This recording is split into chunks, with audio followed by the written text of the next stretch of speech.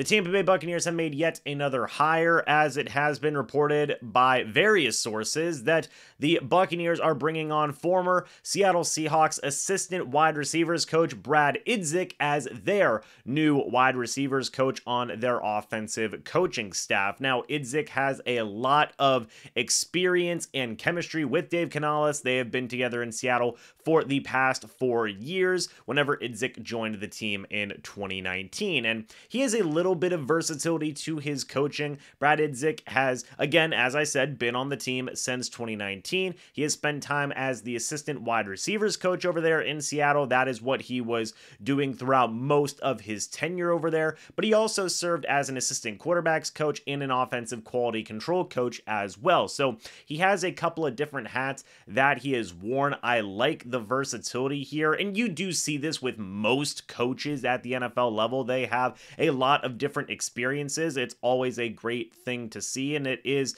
a pretty common thing, but it's still good regardless. I think that Brad Idzik can hopefully do a pretty good job. Again, he has a lot of experience with Dave Canales, working with those Seattle wide receivers who have all done some pretty good things in the past.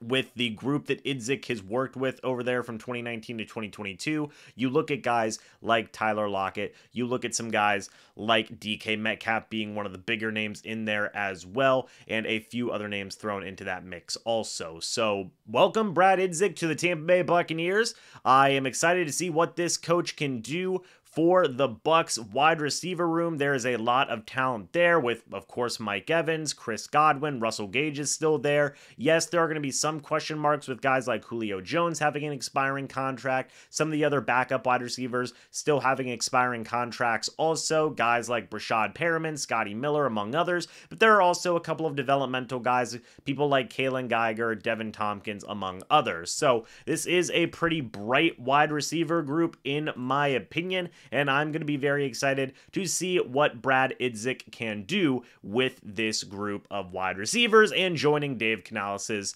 offensive coaching staff. What do you guys think about this hiring? Let me know your thoughts and opinions down in the comment section below. I would love to hear them. Thank you guys so much for watching this video. Hope y'all enjoyed. And as always, folks, I will see you all in the next video or the next live stream. But until then, and as always, guys, goodbye for now, and go Bucs.